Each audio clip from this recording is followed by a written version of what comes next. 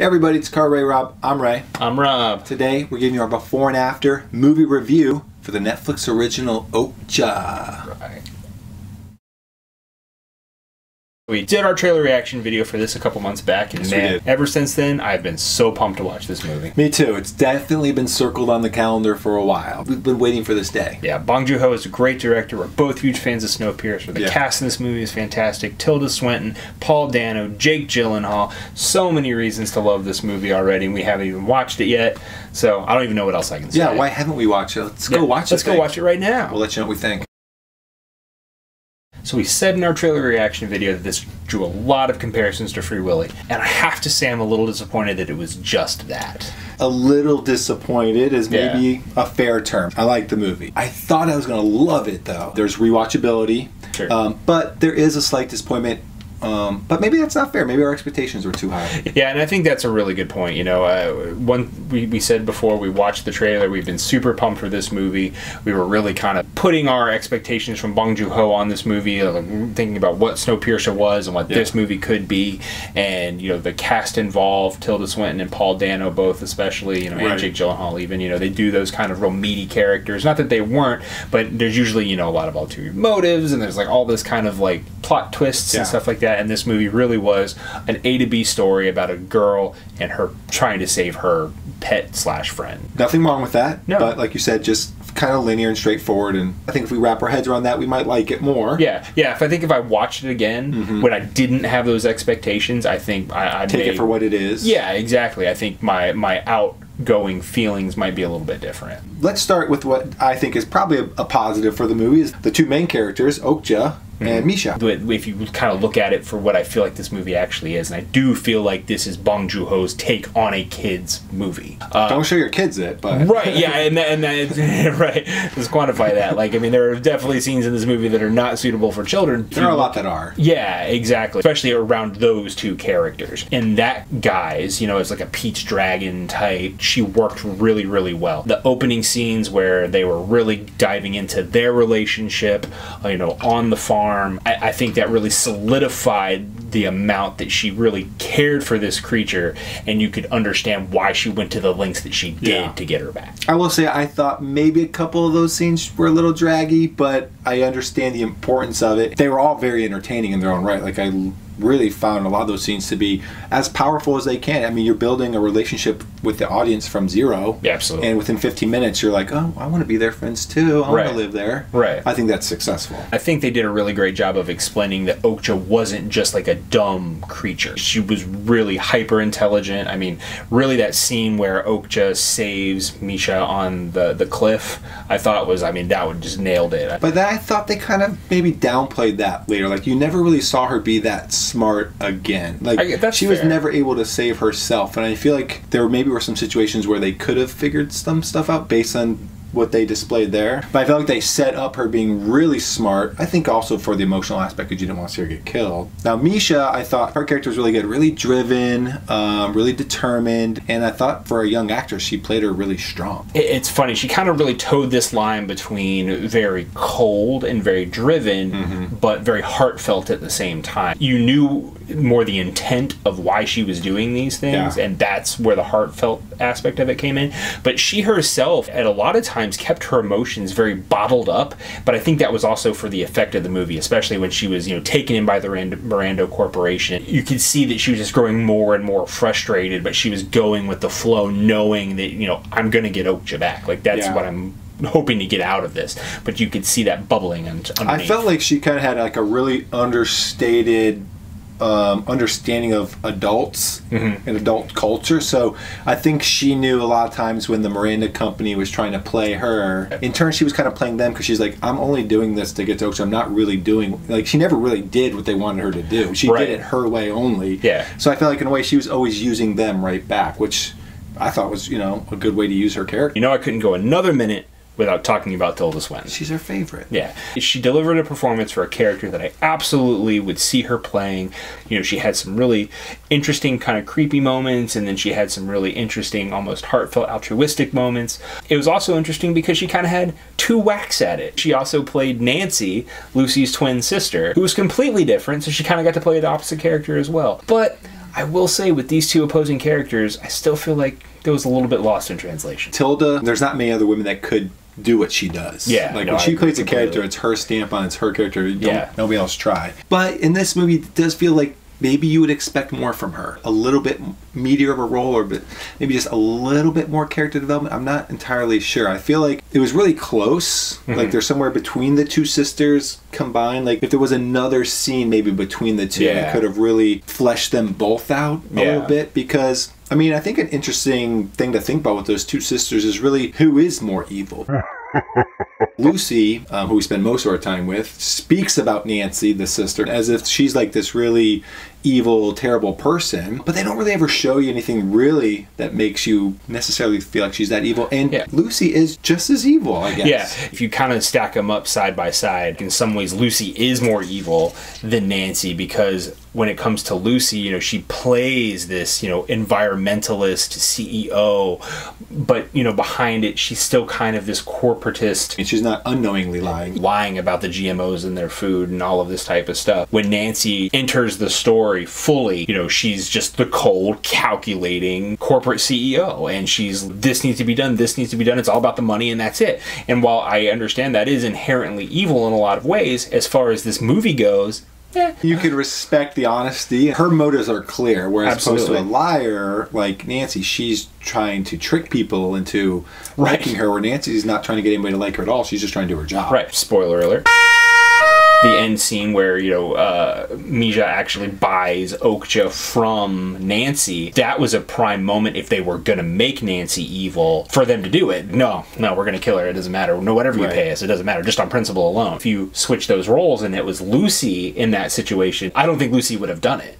At all. For Tilda Swinton's character, it might have been better if they kept it one person. She just had that, maybe that relationship with her father figure, who they mention, but we don't ever meet. You know, just kept that the relationship that she's dealing with, and just make Lucy have that complicated decision at the end of the movie, have to reveal her true evil, that she is the most evil one in the family, or that she's not. Right. And she has some kind of, maybe a moment of redemption. Yeah, no, absolutely. Let's also talk about Jake Gyllenhaal while we have a chance. I feel like he probably took the biggest risk character-wise here. Yeah. I mean, he's definitely plays his character way out there on the edge. TV show host, you know, animal lover guy, who then becomes the face of a food conglomerate. And then you kind of just see his character deteriorate throughout the movie. You get the feeling, even from his first scene, that he's already some kind of a wash-up. And you kind of get that through the rest of the movie, because people kind of treat him like, you're just kind of this weird face, the crap pile. They just keep piling it on, and you can kind of see it weighing him down as the movie goes on, and he does kind of break at one point. Probably one of the more powerful scenes of the movie, I thought. I agree, and, you know, I feel like for him, that was kind of the end point for him in a way. Like, he does come back, obviously, later in the movie, and there's another logical end point for him. But at this point, like, I do feel like any humanity that he had, any likability that he had with the audience, I think completely went away with this one scene. Yeah, I kind of felt like they were trying to set him up for some kind of redemption. Like, maybe he becomes a good guy type thing, or he earns maybe, you know, some respect back. You end up getting to a point where he's just so broken that he can't. Like, it's not with him anymore. And I think that's a strong character choice as well. I actually probably could have used more of him. I thought he did a good job. Yeah. His role was limited, but it served its purpose. Yeah. And in the details, I thought his character was great. You know, like his ability to change voices on a whim, you know, so he's got, you know, naturally that high-pitched kind of squeaky voice that, you know, it's really annoying, but then when he gets that on camera, it's like, you know, and it's like, and he changes it on a dime, which I think is really great. You know, I have to say, you know, as Jake Gyllenhaal gotten older, I've started to appreciate him more as an actor. I mean, for a long stretch of time, I really didn't care much for him. This I thought was really great. Nightcrawler very recently was also really great. And it's just really nice to see him kind of even take a step back and not be a leading role and kind of doing the supporting character, but really still kind of knock it out of the park. Yeah. All right, so I kind of get a twofer on this one because I'm such a fan of Tilda Swinton. I'm also a huge fan of Paul Dano. Again, just like Tilda, it's a character that I absolutely see him playing, and I thought he did it admirably, but you know, again, kind of being a Bong Joon-ho movie, I expected a little bit more from the character, not from the performance. He serves the plot. Yeah. You know, he's interesting along the way as he does it, but I just think you were expecting there to be another level to his character that wasn't there. Like, he was at face value. What he said he was. Yeah. And he's got some dark moments in there. Sure. But for the most part, he just he just rides a straight line. I get that, and I think one way to look at it is I've been trying to kind of avoid the Free Willy comparisons because they're there, but I don't want to beat it over the head. But I do feel like in the Paul Dano character especially, it's really prevalent because he strikes me as that trainer, father figure in one of those types of movies. Really, they're just there to serve the kid to get the animal from point A to point B, and that's it. There's not some ulterior motive or anything like that. Like, they're really just there to act as the realistic vehicle for the kid getting from point A to point B. His path with Misha's is the same. Right. So that's what we're talking about, it being a linear story. It's like they're doing the same exact thing. Right, exactly. He works in that respect. I mean, I don't find it flat per se. I just was expecting, like you said, just a little bit more. Like maybe,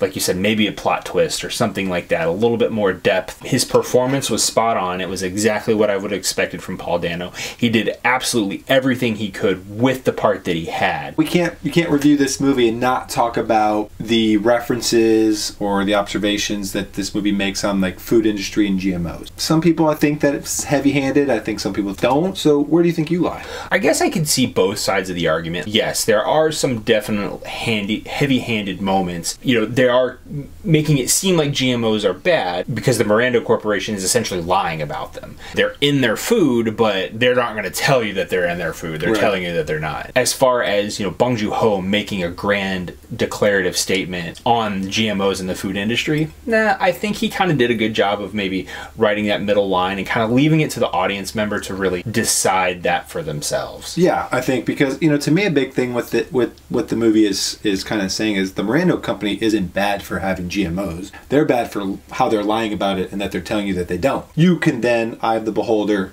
pick and choose where you think that evilness lies, and how they're treating these super pigs as well is a different story, because they do have also the scene where it's like they show a lot of the mutated versions, which it's kind of talking about the future where GMOs could go with science, science being all sciencey. Rick's gonna solve everything. Have faith. He's going to let the audience kind of pick and choose. He's pointing it out. And even the end, where they're talking about, there's the ending of the movie takes place at a slaughterhouse. Right. I felt like it was more to add drama to, like, is OKJA going to get saved here, more than putting a stance on look how this is treated. Right. I think ultimately what I would say is, if you go into this movie already being against GMOs, you're going to continue to be against GMOs and you may feel stronger for it. If you go into this movie not necessarily having a stance on GMOs, I don't think it's going to make you feel one way or the other. Definitely the opportunity, if that was what they were trying to do, for Bong Joon-ho to do it, because there was really no mention of what these pigs do to you when you eat them. There was no weird after effects or anything like that, so they didn't go into that side of it, and I feel like if they were going to really make a grand declarative statement about that, they would have to go into that aspect of it. Otherwise, like I said, eye of the viewer, that's really who's going to decide what this movie's stance is on GMOs. Yeah. So, in closing, as we were watching the movie, I know, at least on my end, when I started realizing, well, this doesn't look like it's going to be the movie that we ultimately thought it was going to be, I did start feeling that disappointment. However, ruminating on it, speaking to you more about it, I do feel like I'm appreciating it more now than I did when the credits rolled. I think the movie, like, upon rewatching it, is going to probably leave a better taste in my mouth than maybe it does currently. And I think that's because, the expectation that I had, and we kind of said, is this going to be a new generation Free Willy, like a Bong Joon-ho take on a Free Willy movie? No, I agree, and I said it before, like, this is definitely Bong Joon-ho's take on a kid's movie. It is not a kid's movie, but it is his take on a kid's movie. Close as he'll get. Yeah, absolutely. Close as he'll get.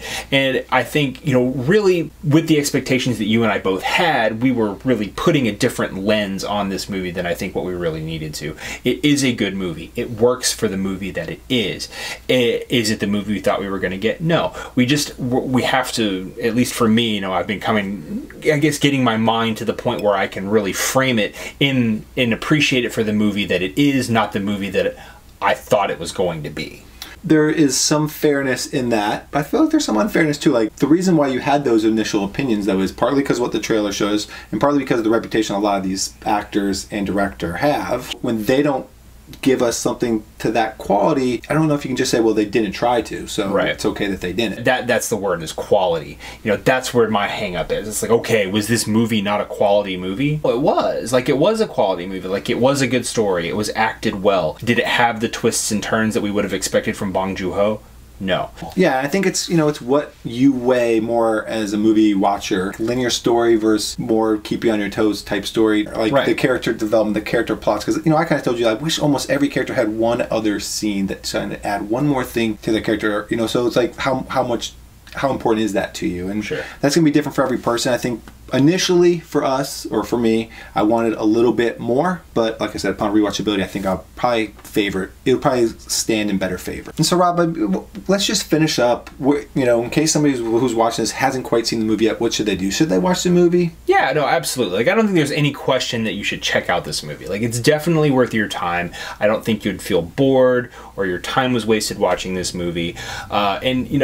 We brought up the whole aspect of the linear storyline. Like, that doesn't make a movie bad. Like, having a linear storyline does not make a movie bad. It's just not what we were expecting. So, absolutely. Like, knowing that going in, you may actually enjoy it more on your initial run than you and I did. So, but definitely watch it. Yeah, if you're a fan of Tilda Swinton, Paul Dano, Bong Joon-ho, watch the movie. You might not say it's your favorite movie of any one of those people, but it's going to be one of you're going to enjoy it. If you like those people, you'll enjoy this movie. Yeah, absolutely. All right, everybody. That's it from us. But we want to know what you think about OKJA. Do you think there was a clear stance on GMOs? Did you think this met the standards of a Bong Joon-ho film? Let us know in the comments below. Then hit the like and subscribe button so you can catch all of our upcoming videos. Until then, this is Car Ray Rob. I'm Ray. I'm Rob. Dude, I myself dabbled in pacifism once. Not in Nam, of course. Then he's got emotional problems, man. You mean beyond pacifism? He's fragile. Very fragile. I did not know that.